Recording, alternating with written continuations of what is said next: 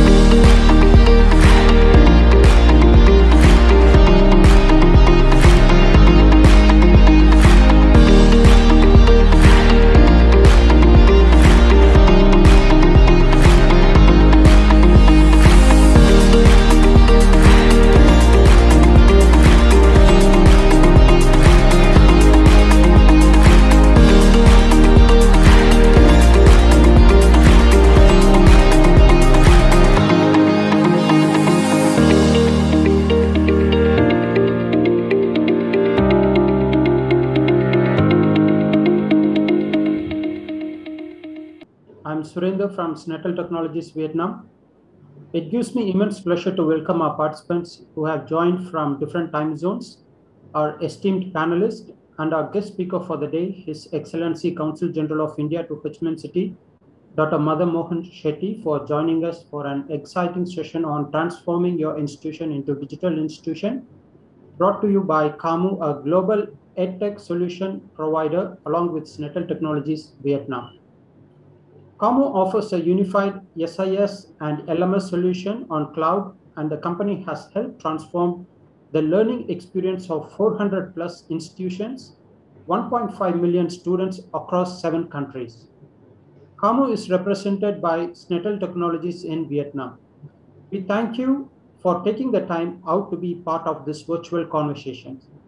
One of the biggest takeaways from the past 19 months is that institutions need to think beyond the physical campus and adopt strategies that can serve students anytime in any location. Learning without disruption is of paramount importance in today's context.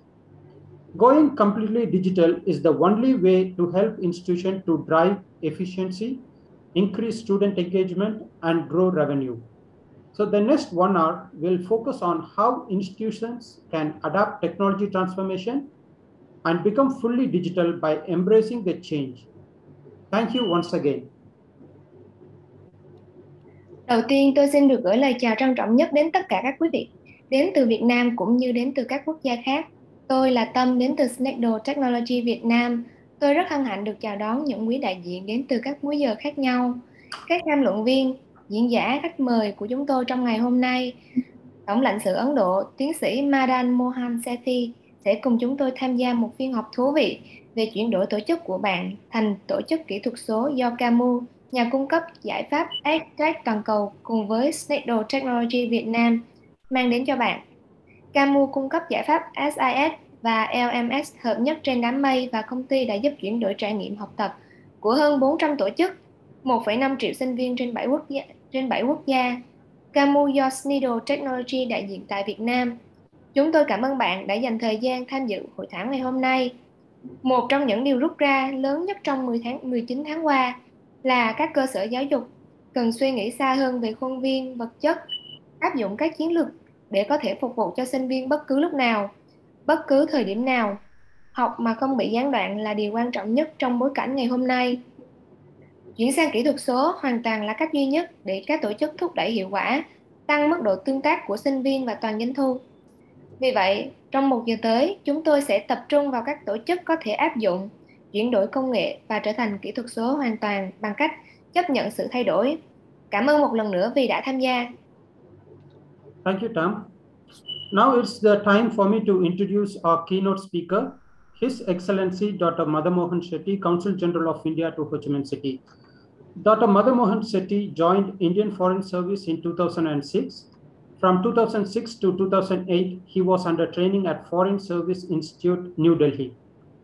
From September 2008 to September 2010, he worked as language trainee in the Embassy of India, Yangon, also holding the full responsibility of Culture and Information Wing of Indian Embassy. From September 2010 to Feb 2014, he was the Consulate General of India, Mandalay, Myanmar. From March 2014 to August 2017, he handled the responsibility as Political and Commercial Officer in Embassy of India, Rome. In the absence of the regular officer, Dr. Shetty also represented India in Food and Agriculture Organization, International Fund for Agriculture Development, and World Food Programme for a period of 13 months from July 2016 to August 2017. From August 2017 to April 2019, Dr. Shetty handled work related to ASEAN ML division in ministry. Dr. Shetty has acquired good organizational skills and experience while handling different and challenging positions. Now, I welcome His Excellency Dr. Madan Mohan Shetty to deliver the keynote speech. Sir, please. Good morning to all of you. And I'm very happy that the Camu and SNETEL from Vietnam both are organizing today event. This is quite after in the background of the COVID situation, which we all have faced, the whole world has faced for the last 17 to 18 months. We all know when the crisis started last year in January and how the crisis spread out throughout the world. The whole world was literally on move and the whole movement stopped immediately. Apart from lots of economic loss, the most other loss which everyone feared was the educational loss for the children and for the students. And as we know, immediately the technology came to our rescue and digitalization process started in a big way.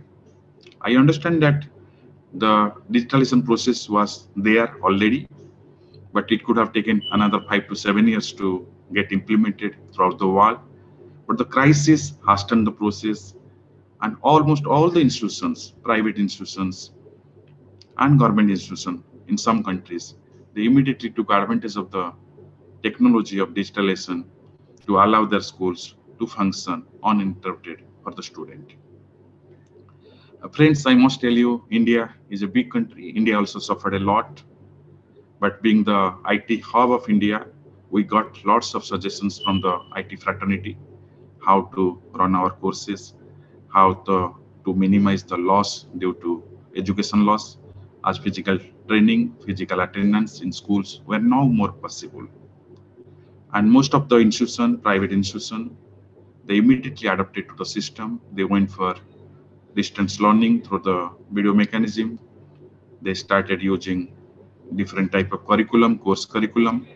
And the best part is that now you can talk to students, you can teach students at their time of convenience. And accessibility also was one of the important factor, which most of the students in India got the advantage. And now the whole world is going to a new normal position. We understand that digitalization process is going to stay. As we all know that education is very, very important. Not only pre-primary education, but also higher education, but also research and development. Although it is only a single component for a society, for a country, but its impact lasts for longer times. If we have high educated society, high educated people, high educated citizens, the impact on a country's overall growth and development is literally immense. And there was a fear factor that whether our children, our students will lose 1 year due to the COVID crisis. Fortunately, this digital transformation has helped India and has helped other countries also to adapt to the situation. But what is the unique part of this digitalization process? The best part is that you got adapted, you adapted a new technology. You can teach your student at any time of your need. You can make the class size as you like. You can allow the foreign teachers, the foreign scholars, where earlier people used to travel, visit, stay, an additional expenditure on anyone. Now they can also stream their valuable lectures from other countries to the countries of intention. Apart from that, it is a learning at your own pace, at your own ease, and with lots of positive inputs like question and answer sessions, your doubt clearance. I understand that in India, some of our institutions now they have gone for e-campus, e-universities, e-course curriculum, e-classrooms, even e-seminars, e-discussions, everything. And in the last 7 to 8 months, the platform like Zoom and others, they have also helped a lot in organizing not only official meetings at the highest level, but also has enlarged the scope of learning knowledge in a big way, I must tell you. So it is a new normal which is happening throughout the world. We have to adapt it. Earlier, the pernicious problem, most in the Southeast Asian countries, is the quality of education, the quality of teachers. And by digital transformation, I'm sure these two important factors can be whipped up. We can use best quality educations. We can contextualize, instead of going for contextualized curriculum, actually, the curriculum can be enhanced in its content and as per the need of the industry, as per the need of the society. And the teachers, all teachers may not be good, definitely. So definitely quality teachers can be utilized more and more to deliver their lectures to the students. What I personally foresee is that it will go for a different kind of revolution, which we had industrial revolution in 14th century. This will be a kind of educational revolution. Earlier, the countries used to have or have-nots. People used to assess, no access. But here it is the digital medium. Only just by a smartphone, only by a desktop, one can access the best of the best knowledge of the world in a click of a mouse. And the ease and the comfort is also will allow more number of people from poor countries like Africa, India, and Southeast Asia to join the course than going for costly projects. So here I must compliment Camu and the SNETEL company from Vietnam for coming ahead to invite the educational institutes to go for digitalization, where they can offer different kind of solutions. Vietnam, as I know in the last 1 year, it has large potential to become one of the most developed country in Southeast Asia. The country is growing, the country will grow due to its inherent strength. And here, most of the people, they used to give priority to education as a number one out of all their goals. So here, this digitalization process to transform the government schools, the private schools in a big way, and allowing people who were earlier not in the formal education or who were in the formal education but could not join the formal education due to poverty, due to financial necessity, can now join. And the way I told, it will going to make a different kind of changes to the whole world actually.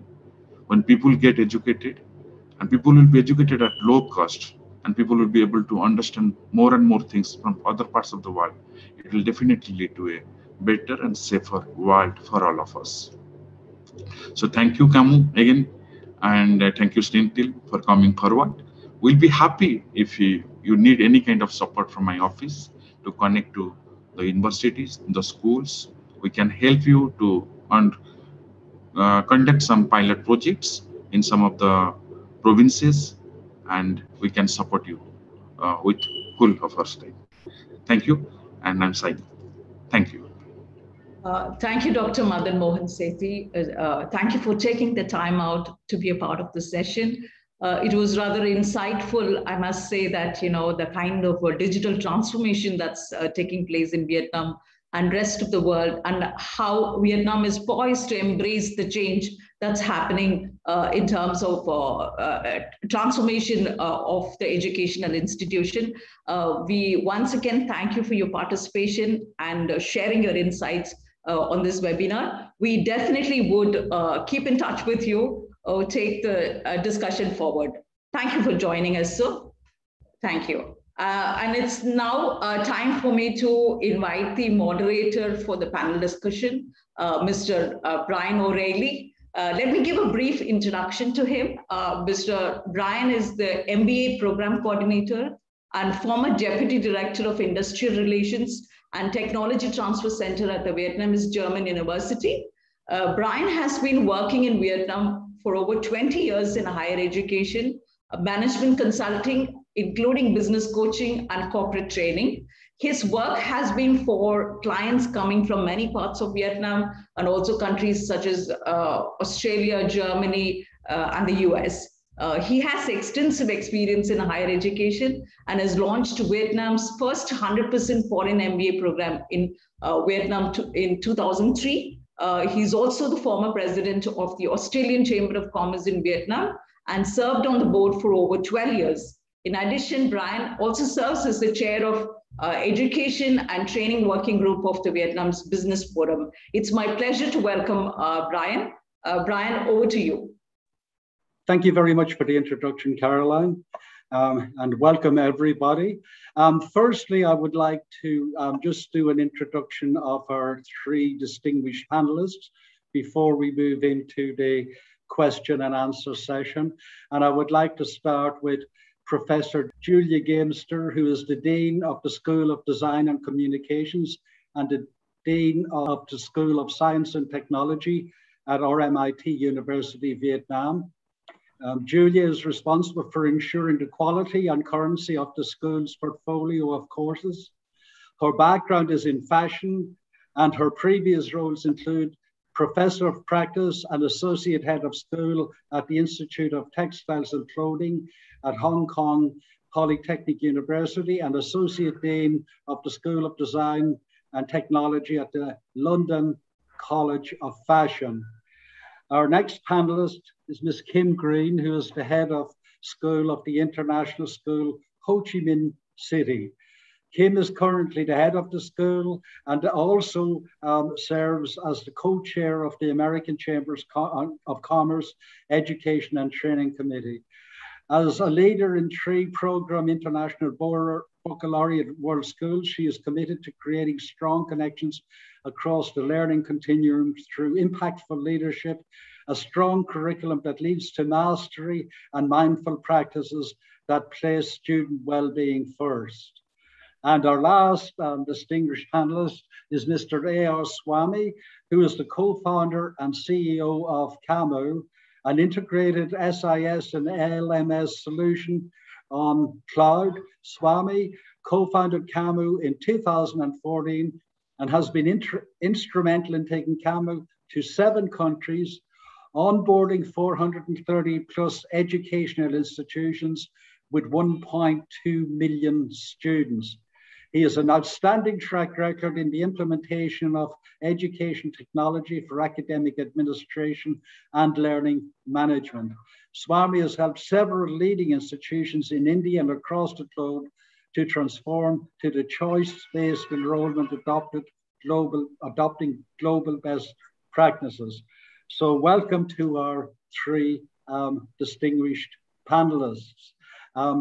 Now I would like to move on to an introduction, and I would start with Julia first. Julia, can you please introduce yourself, your organization, and what have you been doing in these current turbulent times? Good morning, Brian. Thank you very much. Yes, as my title says, I look after 2 of the 3 main higher education schools at RMIT University of Vietnam. The university has been here for just over 20 years, and I have been here for 4 years and love the country and love working for RMIT. Of course, the last 18 months have been challenging, but also very rewarding. We were very fortunate that we already had excellent tools to support online learning and many staff with a lot of experience in online delivery. I actually spent 5 years in a previous institution as a head of e-learning. We saw what was happening around the world, and so we had a little bit of time to plan and implement additional training to make the switch to online fairly seamlessly. Of course, some of the more practical subjects required a little bit more adaptation to work in an online environment. But I think the key thing was we also moved all of our support services, including our social events, to online to ensure that students could get all of the support that they needed, not just the teaching and learning. And I think that's a really key thing about digitization. you have to think about the bigger picture, not just the classroom.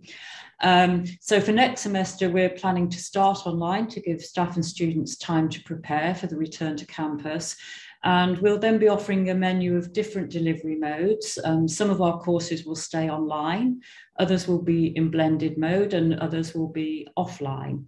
And this has been carefully designed to ensure that as many students as possible, including those who cannot immediately come back to campus, will be able to continue with their studies. So that's what we've been working on the last few weeks, and we're really excited to be moving into our new semester on the 18th of October.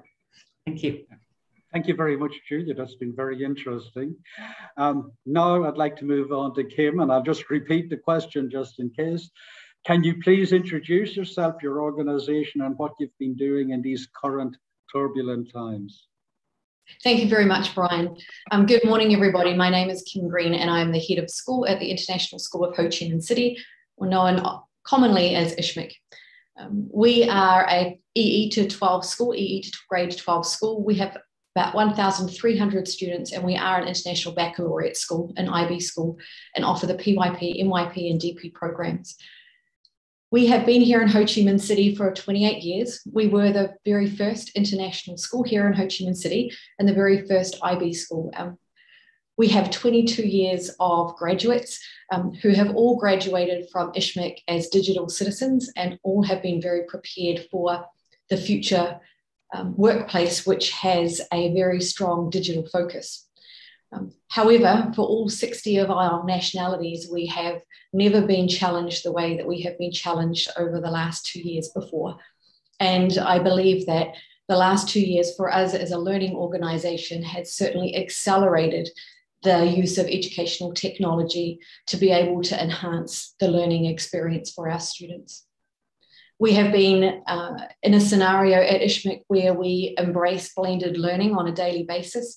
But the last 2 years have certainly meant that we've needed to look at how we can expand and utilize technology in different ways so that our inquiry-based program can be lived in a true, authentic way through a virtual context.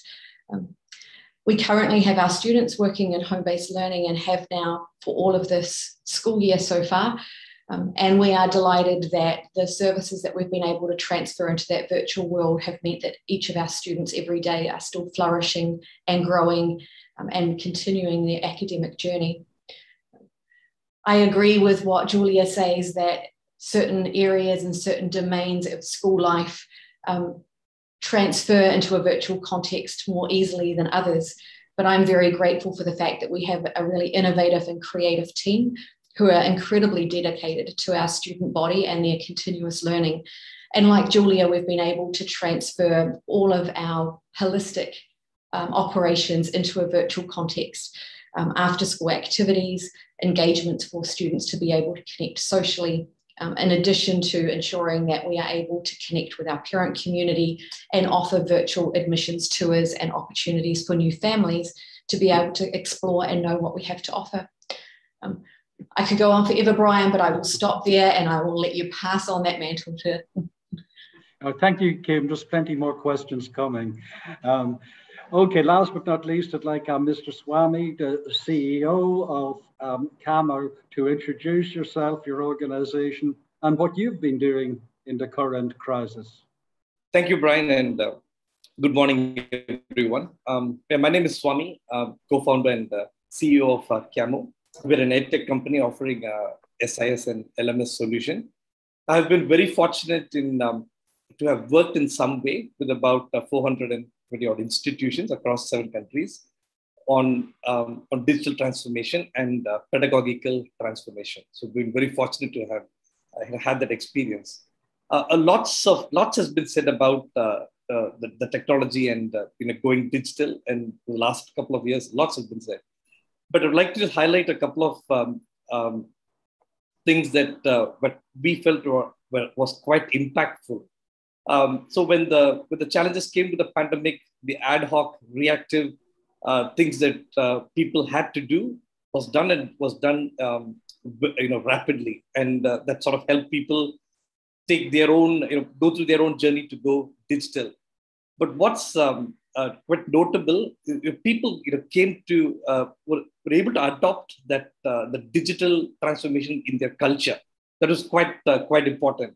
People came to there was no way out, and digital transformation was the only way. But adopting it and into the culture was quite important. There were instructors quickly learning how to create digital content.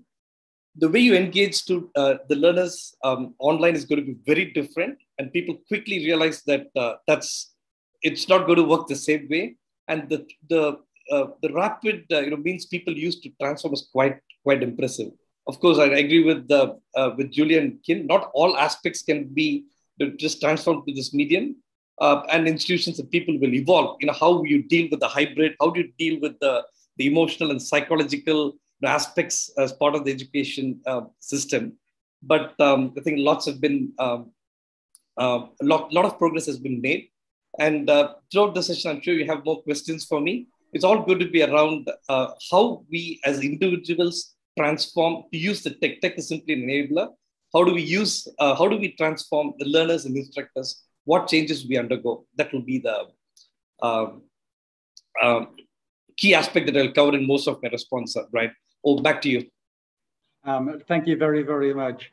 I think it's great for the audience to have people who have all been involved to various degrees in EdTech, from a university level through to K-12, and of course as an EdTech provider. So the next questions I'm going to focus on both Julia and Kim, and maybe I'll start with you, Julia. The traditional students' experience was to study everything on campus.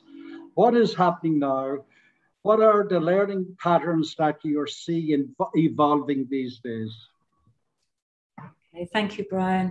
Well, I think I'll start off by saying that even before COVID, our students were using a lot of online resources and platforms for their studies. They use them to conduct research, to collaborate, particularly global collaboration, and to participate in events. So I think the main transition for them was the move to the lectures, the workshops, and the labs being online. And I think the key thing is it's important to adapt and adjust the teaching for this delivery mode. You can't just replicate what you would normally do in the classroom. So creating authentic activities is the key. So students see the relevance to what they're doing, and also getting the engagement. It's very different sitting in a lecture room and listening to somebody talk for an hour or so to sitting and watching a talking head on screen for an hour or so. That's not very engaging for anybody, I don't think. So we've found lots of ways to develop interactivity. We've actually found that even though most students would of course prefer to be on campus with their mates and being able to see people face to face, that a lot of them actually thrive in the online environment. Because they're able to revisit topics from the session recordings at their own pace, at their own time, when it suits them. And a lot of them are more confident to ask questions in an environment where they can be anonymous. There's nothing more scary than sticking your hand up in a lecture theatre with lots and lots of other people. So the environment makes it a safe space for them to be able to do that. In fact, we found that the standard of work produced during this period to be just as good and often stronger than it was when we were offline, whether that's because there's less distractions or that it is actually something about the online environment that helps students to to develop their skills more. I'm not sure, but certainly a lot of the lessons that we've learned from the online experience, we will be transferring back into the classroom.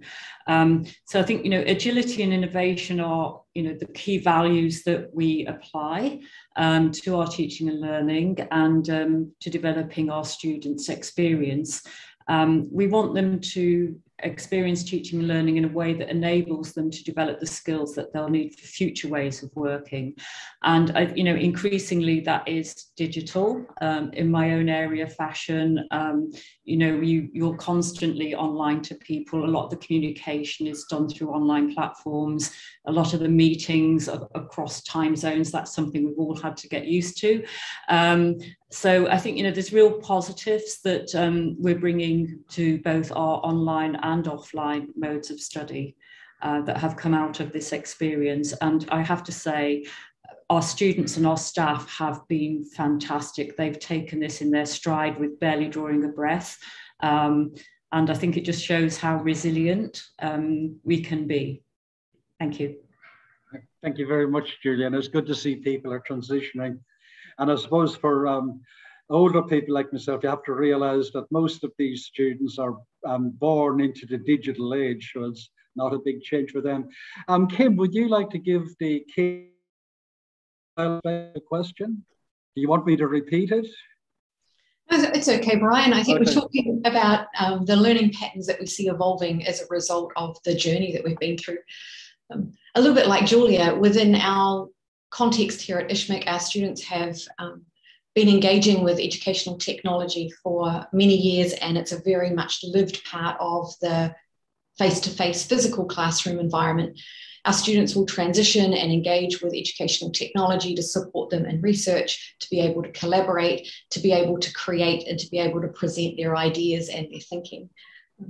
I think as we've moved into an environment where our students are using technology all of the time to be able to access their teaching and learning, what we're seeing in our community is quite a different evolution of self-management skills, quite a different evolution of autonomy that the students are gaining over their own learning.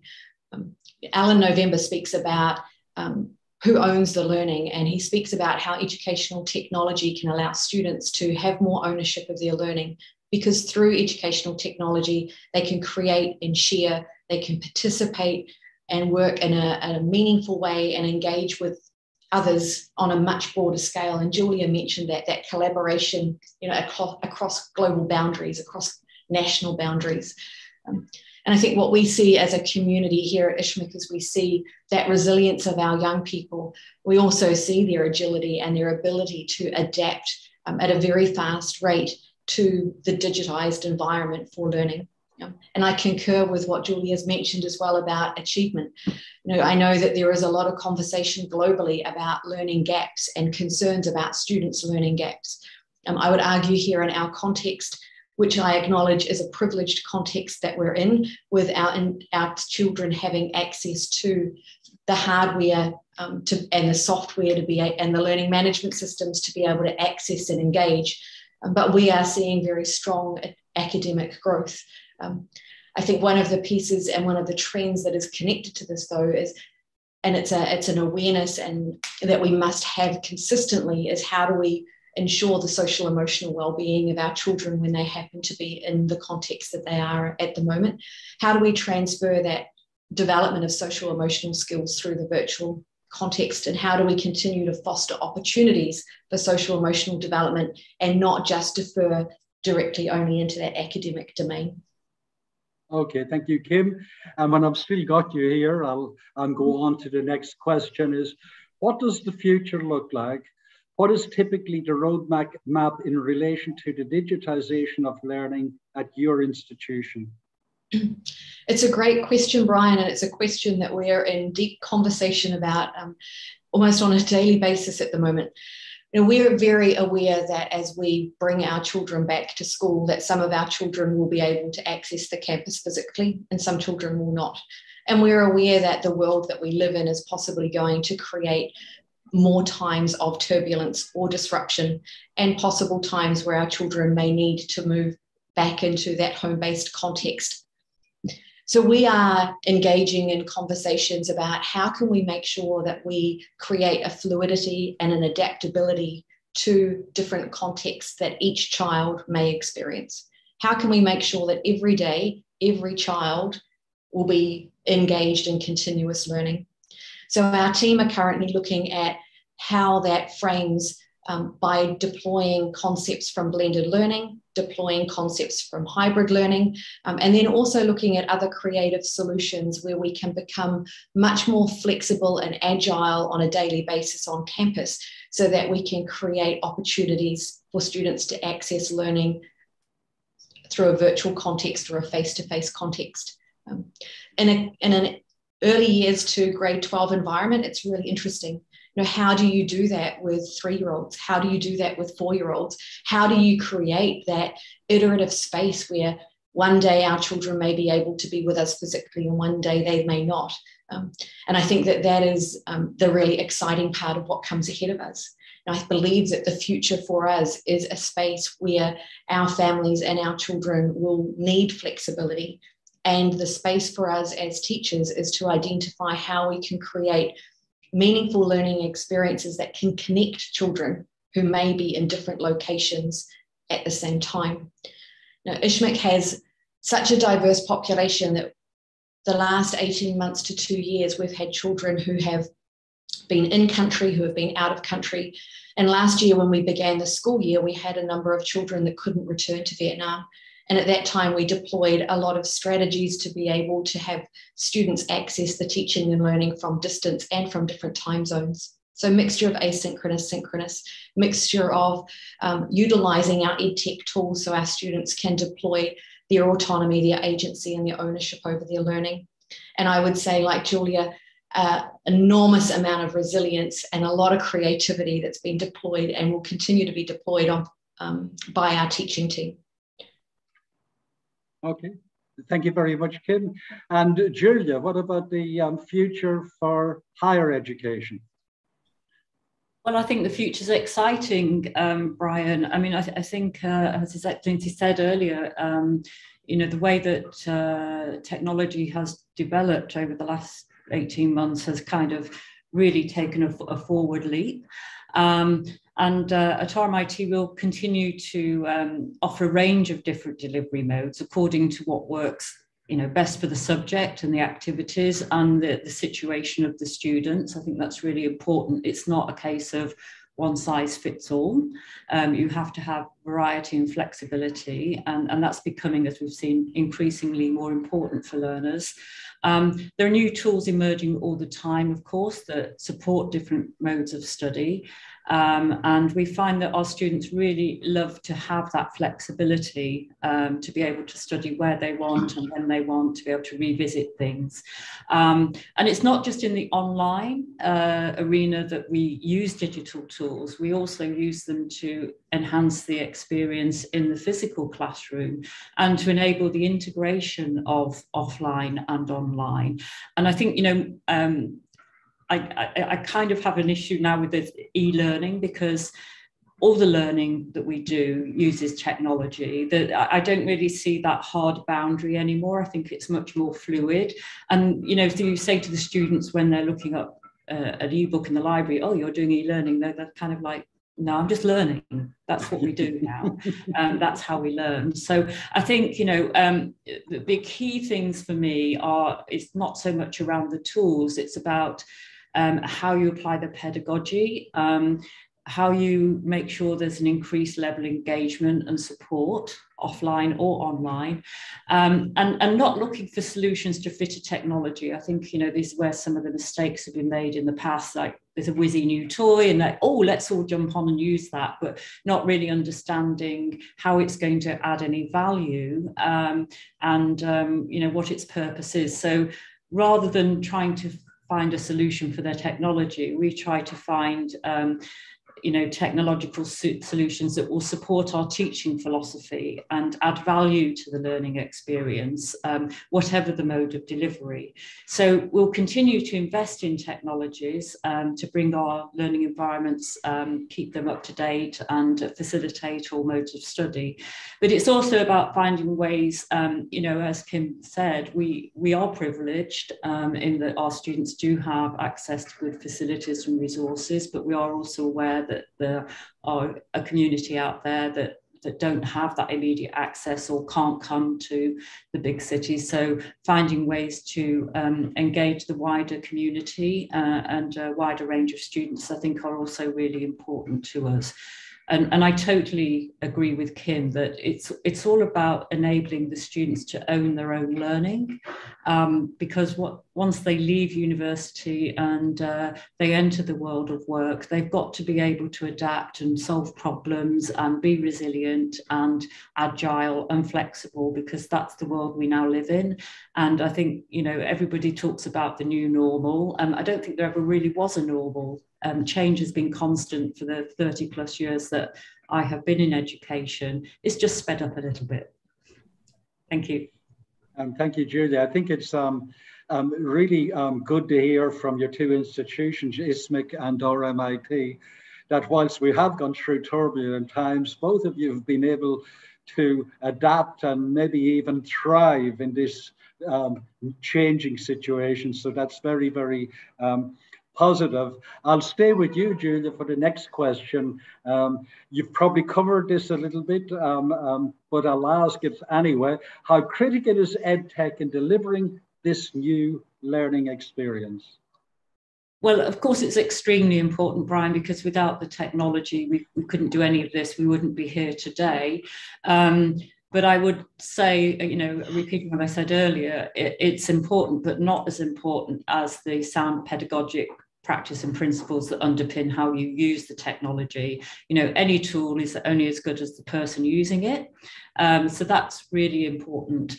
And, you know, finding the technology that works for your situation and, you know, working with the providers and the suppliers to adapt it if necessary, because, you know, every institution is different, has different needs. So sometimes, you know, what comes out of the box isn't quite what you need, and you need to be able to work with the suppliers very closely.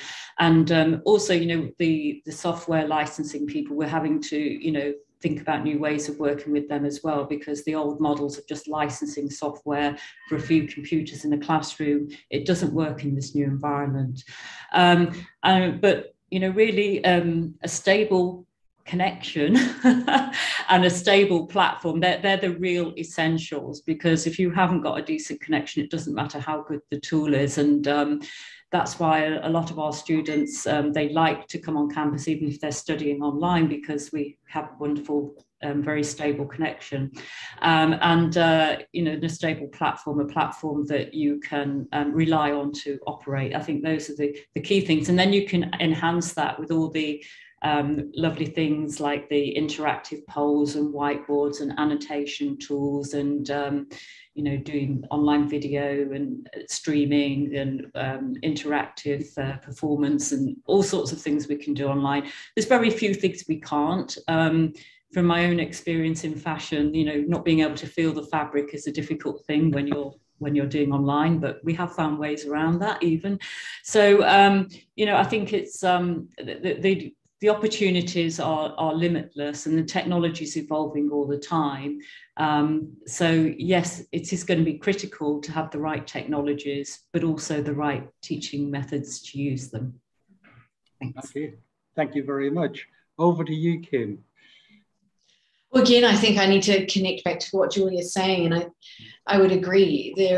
EdTech is absolutely critical to the journey and the path that we take as we walk forward, but we have to be very mindful about why we're selecting particular EdTech that we're working with. And I think when we reflect on the pedagogical approaches that we have, and I think about what that looks like for a 3-year-old, an 8-year-old, a 12-year-old, and an 18-year-old, you know, there is a need for us to be able to engage with EdTech organizations, to be able to look at how we can further develop the tools to be able to bring the pedagogy to life within that virtual context. I look at what our faculty have been doing when we've been in home-based learning, and I have such deep admiration and gratitude for their agility and the way they have opened their hearts to learning and exploring and testing and trialing and experimenting with different EdTech solutions that has enabled our children at every age in our school to be able to be engaged And we see that motivation. And we see our 3 and 4-year-olds jump online with great excitement, and they are there and they are connected and they are with their teachers. We watch our senior students who are there and they are present and they are motivated and they are engaged and they are producing great outcomes. I think educational technology has been accelerated due to the experience that we've been in. And I guess my hope for where we go to as we walk forward is that we continue to accelerate and push that area, that we don't just come out the other side and say, okay, well, now we can access campuses, we can kind of relax, we can sit where we are, and that we then sit in that space as education tends to do for another 10 to 20 years. I think we have had an experience which is giving us a really unique opportunity to be able to continue to grow and evolve and to take our communities on that journey. So I think EdTech, as we move forward, what does that look like? Does that mean that some of the frameworks that we put around a K to 12, EE to 12 schoolhouse, do they start to look a little different? Do things like timetables and school day structures start to look a little different? You know, do we find ways to create more opportunities for learners at all ages to have more agency and more autonomy and more opportunity to apply knowledge within some mindful space? I think it's an exciting space to be in at the moment, right across all sectors. Okay, thank you very much, Kim. I'll stay with you now for the last question, and that's, we've focused on the environment, on the institution, and on the students, and the last question is about the faculty or academics. What are you doing to improve the digital fluency of faculty, to advance their digital literacy for better adoption of technology in the new normal? It's a really good question, Brian, because I think every one of our educators is at a different point in their own education, digital fluency continuum. I think it's a really important area for us to be able to invest professional learning in. As a Cognita Schools group, the development of digital fluency for all of our faculty across our 83 schools globally is one of our global strategic objectives. And for us here at ISHMIC, the development of digital fluency across our faculty is also one of our strategic goals as we continue to walk forward. What do we need to do? We need to invest in time, ongoing professional learning, create authentic opportunities for collaboration so faculty can teach each other and share different EdTech solutions that they've found. I think we also need to make sure that we are connecting with EdTech providers and looking for the skills and the expertise that sit out within other industries that can help us as educators learn and grow. We need to continue to work on how we can morph and build and create digital content or digital learning engagements so that we can hold on to those as we walk forward. And I think just like we talk in terms of student learning, I think we've got to find and continue to hold on to those hooks and motivate our faculty and engage them with the need to continue to upskill and grow and further develop their digital fluency. Okay, thank you very much, Kim. And now back to you, Julia, for the higher education perspective on this. Yeah, well, of course, Brian, all of our lecturers are experienced when they join us, but we have a program that can carry them through from all different levels. So when they first join us, they will be introduced into our way of teaching and learning, which is around authenticity, authentic assessment, and authentic learning. And that, of course, includes digital technologies. But upskilling is you know, throughout your life cycle in education is really important. You know, learning is a lifelong activity, not just for students, but also for our staff.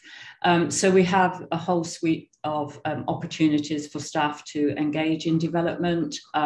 These include bite-sized kind of lunchtime upskilling, how to use Mirrorboard or something like that activities, through to full qualifications in teaching and learning and national recognition programs like teaching fellowships. And most importantly, we also learn from each other with our knowledge sharing sessions. And I think these are the ones that are in a way the most important, because people can show how they've used a technology in their classroom and how they've made it successful and what the problems were and how they worked around them and overcame them. And I think that that kind of activity is possibly one of the most valuable that we have.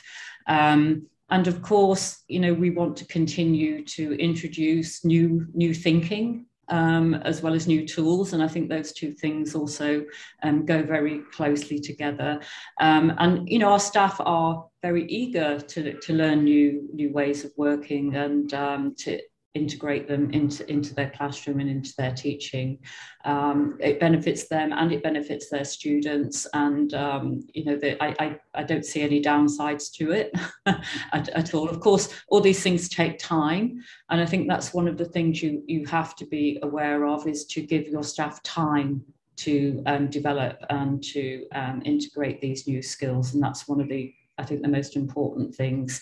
If you're thinking of bringing in new technology, make sure that the time and the support are there. And it's not just one-off support when you start, but continuing support, because, you may see an idea and not actually have an opportunity to implement it for a little while. And then you might need to go back and just revisit something to, update yourself a little bit before you implement it in the classroom. So time, support, and an understanding of why you're doing it. And I think those things, staff love to learn new things. That's why we're in education. Thank you. Thank you to both of you. I think it's great to hear that the staff have got this attitude to want to learn, to want to adapt. And one of the things I'd say all across education is it's definitely not a very boring time to be involved in education, whether you're faculty or a student. Thank you. We've now heard from the education providers, and now we'd like to move over to the EdTech providers. And I would like to now ask Mr. Swami a few questions to hear what it's like from your perspective. So the first question is, what are your views on the adoption of technology by education institutions since the start of the current crisis? Yeah. Well, the adoption has evolved rapidly. There have been two distinct stages. Initially, it was more reactive, ad hoc. Somehow get the acquire the tools to avoid any disruption and continue to do find a way to do what you have to do, keep delivering the education. So that was okay, very important. And I think people reacted quite fast and somehow got past those hurdles. That was the first stage. Then I think maybe about, in our experience, in about 6 months later, people started looking at how they wanted the tech to look like, what they wanted it to do for them, right? The institutions have gone through their own journey and restructured themselves. The instructors have gone through their evolution. Their content has changed, and how they want to engage the learners have changed significantly. There's been a much more, the last 1 year has been really welcoming, from our point of view, where people were much more clearer about how they have changed and how they want tech to support them. So that's been quite welcoming. And the discussions today are a lot more effective. It was very effective even at the first stage because it was the need of the hour. It had to be fast. But now it's a bit more tuned to what is needed. And every institution has got their own journey. So that's the user's perspective. And from an institution's perspective, we're also seeing a change on how the institution want to brand themselves, how they want to look like in the current crisis.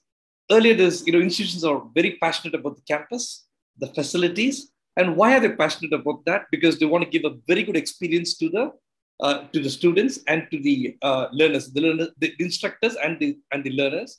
They need to be quite motivated and happy about the campus. So there's been a lot of investment, and in whatever way they'd like to make the campus better, they've done that. Now the campus is hardly being seen, and hopefully we will get back to a balance here. the institutions are being seen as what is the digital experience that they're offering, how digitally savvy the instructors are, and how they are able to bring along the learners. We talked about Julia and Kim talked about the connectivity issues, and there are so many things. Tech is not just about the tools, but also about how are we able to connect, and bringing the institution, the learners and the instructors all together with a clarity on where we are moving. And the tech is becoming a much more stronger enabler. That's how we see it. So it's much more meaningful. It started in a way, and it's a lot more meaningful today. That's my view of what's going on, institution, instructor, and learner perspective. Okay, thank you very, very much. The next question is, what in your view do you think are the challenges in transitioning to a more digitally focused learning model for these institutions? Yeah, I think the instructors' ability, their ability to figure out how they can keep their set of learners engaged. So engaging them in a digital medium is quite different. The same method is not going to work anymore. But I think people are also starting to figure that out. So how do you want to keep your learners engaged? That's the key, and the different people are doing it in their own way. And what kind of content? So people may have been used to the very traditional chalkboard board, or may have used some technologies earlier, which was not absolutely mandatory, but it was nice to have. But now that becomes the medium of delivering your curriculum. Then there's got to be a way of how do you get every part of the curriculum in a way? How could you structure? How could you develop it digitally and deliver so that it creates an engaging experience? I think that's the space that is evolving quite rapidly. That's been the challenge, and I think people are overcoming it. And still, there's a lot to happen. Now, while this evolves, there's another challenge already coming up now, which is a hybrid, right? So you have some learners who are going to be online, some in the class, or maybe you have alternate sessions. So how do you deal with that? But it needs to be continuous. The experience needs to be fulfilling for the learners. I'm sure we'll start learning that part as well. Okay, I think it's interesting when you talk about hybrid, because there have been situations where you have students in the class and students not in the class, and I've experienced that myself. And I think both of our institutions here are taking that strongly into consideration. And of course, in the future, it will be a mixture of technology and face-to-face regardless. So moving on to the next question, how can educational institutions to opportunities? How can cloud-based solutions help address these pressing challenges? Sure. For me personally, while our company and our team is working with institutions on the transformation, enabling them, personally, I've been working on this specific question. What opportunities has it created? A number of things have happened. Earlier, a college or an institution or a school, it was a lot about the campus. It was about the physicality of the campus and how nice or how fulfilling that campus is as an environment. Now the physicality is sort of less relevant now, at least for the moment. You have a much wider learner base. Earlier, there was a geography. There was a specific, who can you attract? What kind of learners can you attract? And there are some institutions that are able to get people flying in from other countries to come in and study. And they have that kind of, there's a system that they've created that does that, get learners coming from far off. There are other institutions that are able to attract from the local, the region. So all kinds of institutions have been there. So when you go digital, the parameters completely change. There's no more security that you have a market base, and these regions, you have a brand name, and you are able to attract learners from those regions. Now that's changing. Nothing can be taken for granted anymore. Institutions will have to evolve. So that's the institutions will have to evolve, and you have a much bigger learner base. You can go after any a much larger learner base and many more geographies. And the cost of growth is going to be significantly less. So what you invest on to grow is very different. So you're not investing in classrooms and campuses and more facilities. You're investing on probably more content, more digitally savvy instructors, and more on instructor upskilling programs, learner upskilling programs. So the different things that you're investing on. But I think the ability to reach out to a much larger base is a big opportunity. How you go about it? How do you digitally market yourself? How do you present yourself? How you deliver the curriculum? That's where the investments got to be, and I think it's opened up significantly. Okay, the last question, you've already talked about some of the points about blended learning or hybrid learning models and moving away from purely campus facilities. How can educational institutions take advantage of EdTech to successfully fast track this transition? I think we can just simply keep it quite simple. We don't have to treat this as a challenge. Probably it's we just treat it as a business as usual. I would like to flip that around, and also my conversations with institutions sort of lining up in this manner.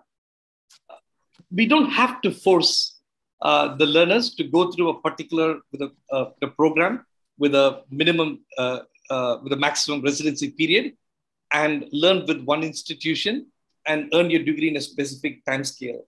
Now things are changing. Students, learners can learn in multiple institutions, and it's okay to do that. We are probably better off, so that may reduce the number of courses a learner takes within a particular institution, but probably it's better off for the learner and for the institution to allow them to be a bit, maybe they take a few courses in a different institution where they feel it's suitable for them. But then if you can be the guiding institution that will award the degree or the certificate to the learner, but then give them a bit more flexibility. There are certain courses where it's okay for them to just self-learn. There are enough tools today and just get assessed. So we can go with a model where it's more suitable to the learner and adopt that. Of course, that will present some more challenges which we need to overcome, but it's probably easier to deal with it in that manner rather than fix it as hybrid. You've got to do certain things in a certain way. So there could be programs, learners can choose. I want to go completely online. Maybe just come in for a couple of tutoring sessions or to get things clarified. And others may choose to come on campus. So go with provide more options to learners, and learners will figure out what they want. And then you may get more patterns that are repeatable, and then you could adjust according to that. That's my view of how to deal with the hybrid. Just leave it, see the patterns that the learners are following. Thank you very much for that. I think what Julia mentioned earlier was there was never an old normal, so why do we expect to have a new normal? And I think this is very much evolving, the blended learning, hybrid learning, and I think there's going to be different markets for different types or different business models for different demands of the students. I would like to remind the audience to please write your message or write your questions into chat. And I would like to say thank you to the three panelists. And now I've got the very difficult task of trying to summarize such a wealth and depth of information. But I will do that because I think it's been very, very, how would you say, exciting to hear that even in all the doom and gloom and challenges and everything else, that all of our panelists have come across in a very positive way. And I've actually seen the current crisis as an opportunity to fast track what they're doing, incorporating technology, finding new and different ways to deliver to the students. And I think that is I would say, a real plus for our education institutions, particularly the ones that are here today, that they were able to face the challenge and not only take it on, but beat it and move forward. So I think we look at it from the student perspective. And when we started off, our students were using technology. So at least when we started moving to 100% online due to the current lockdowns, the students were, this is what they did. They have technology in front of them, which is very, very good. I think what was also important is that while the technology is great, it supports the pedagogy. In other words, it's there to support the teachers to make sure that the learning outcomes are achieved. And the ability of the institutions and the staff to be flexible and the students to be flexible is truly amazing. Kim mentioned social emotional, and I think that's very, very important. And that regardless of whether you're doing face-to-face, using technology, or blended or 100% online, you have to realize that you're dealing with people and that you need to look at the social emotional aspects of this, not only through the crisis, which obviously was very important, but afterwards, you know. So that sort of support has to be provided. And it's great to see that that has already been strongly considered by our educational institutions. One thing that was mentioned was stable connections, and I think we need to be pushing the Vietnamese government.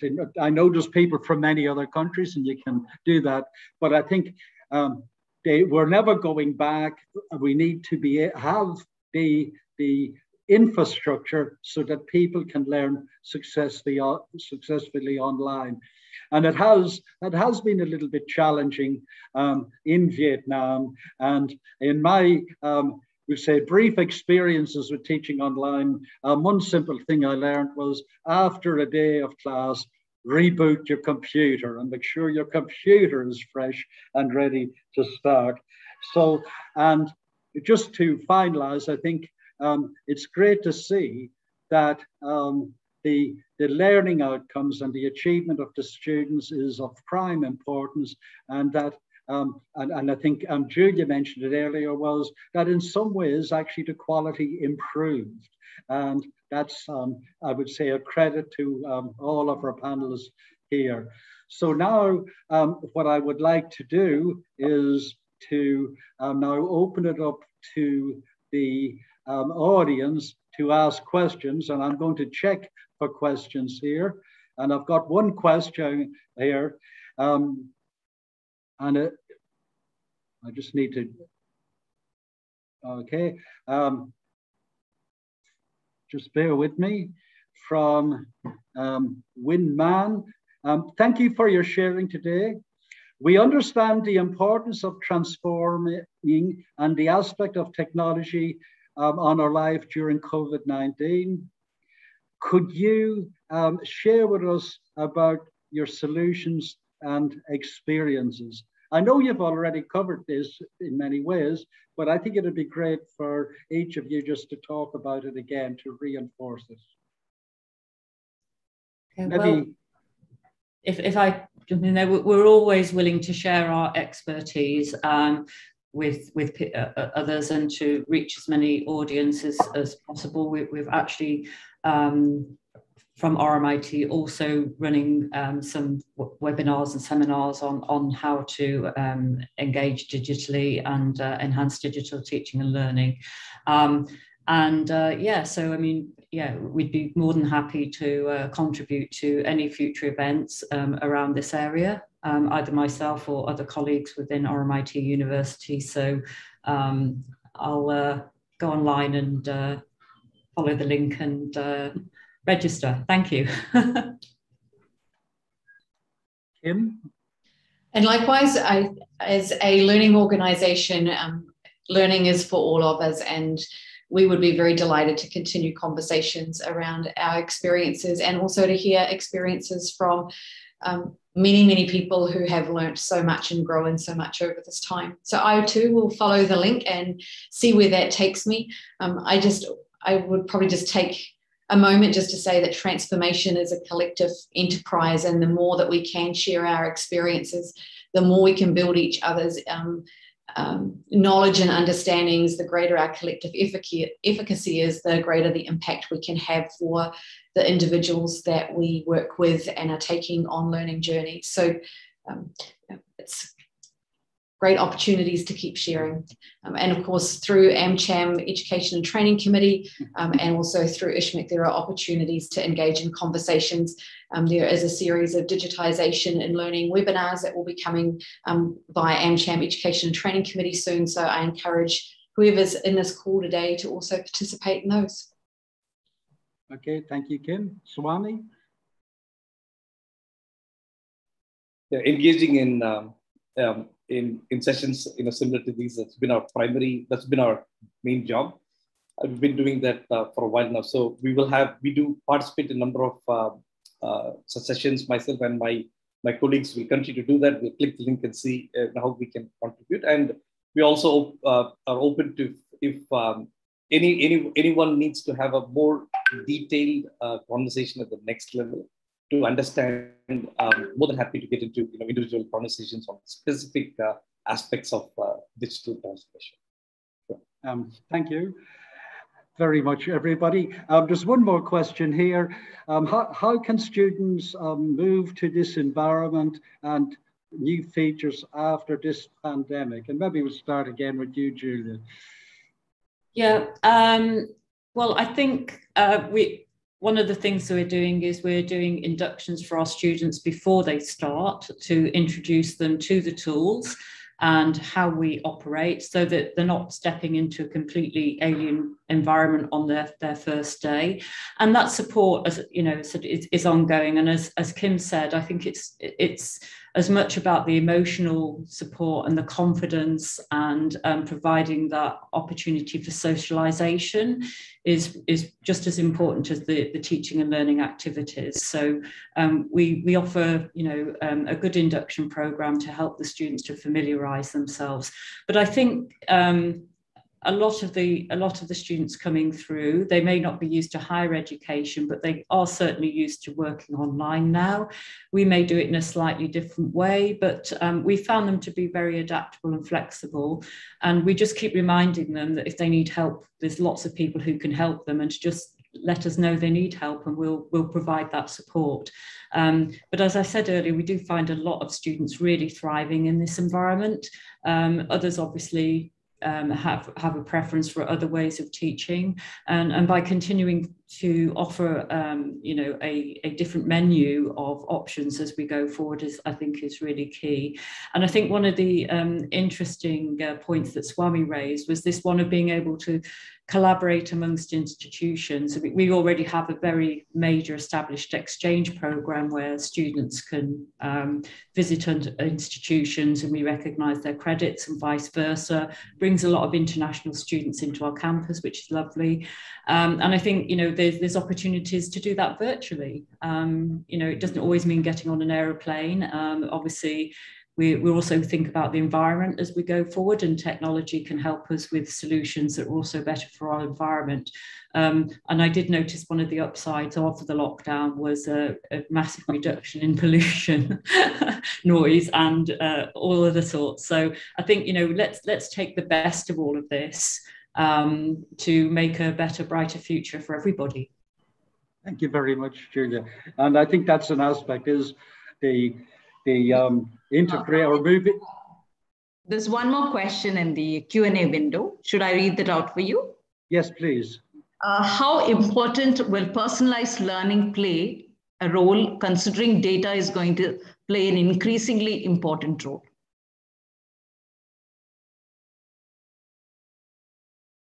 I can take that, Brian. I think the question, it talks about personalized learning, and it talks about data. In my view, as far as I understand, personalized learning is a slightly different aspect. But I think the underlying or the intended question is around I'm out in the open, and is my data protected? So this area is obviously getting a significant push on how we, the data privacy and the what data we're allowed to share and not share, and those aspects are being enforced by several governments now rapidly. A number of governments have enforced it. Policies that probably have been there, but they're sort of enforcing it, and technologies are rapidly implementing the consent to share data and what data cannot be shared. There's a in my view, I think it's a journey. It's begun and it's going quite fast. But I think being out there, whether it's EdTech or not, being out there in the open, I think we're all aware of what the challenges are. But in education, I think the demand on personal information is very, very limited. The institution can sort of govern and protect the institutional data. I think the education EdTech systems have been doing that for a very long time. But in terms of the engagement, I don't think there's a significant increase in the risk of exposure. That's my view, and I don't think that's something we need to be unduly concerned about right now. While things are not perfect, nothing has become significantly riskier than before. That's my view. To Ranganathan. We have one more question in the chat. I've got the question here. Maybe I'll start, Kim. I'll direct this one initially at you. Will the educators, teachers, stakeholders be overwhelmed with learning all of these new technologies to do their day-to-day teaching? Will these make teachers more interested or find this a hassle? What is your suggestion to overcoming this and to make the transition easier? Thanks, Brian.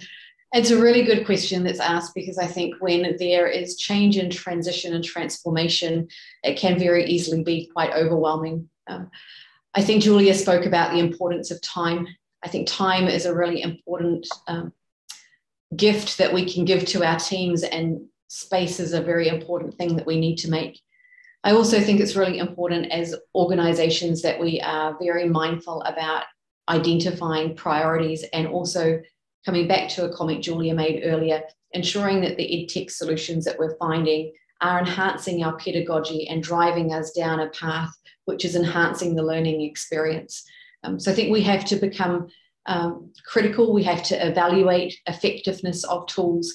I think we need to make sure that what we are selecting to embrace and work with is creating or are effective within our pedagogical context, and that is different from organization to organization.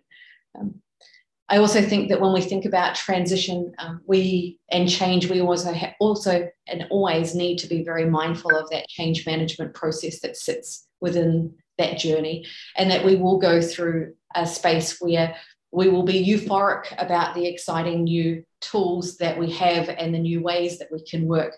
We will encounter challenges, and ultimately we will walk through those challenges and come out with solutions which are going to be in the best interests of the communities that we work with. But I think it's taking the journey, it's being reflective, it's being mindful of space and time, and it's creating a space which is safe for our teams to be able to explore, and for our students at whatever age group they are to be able to explore and engage with new technologies. Thank you. Okay. Julia, have you got something to add?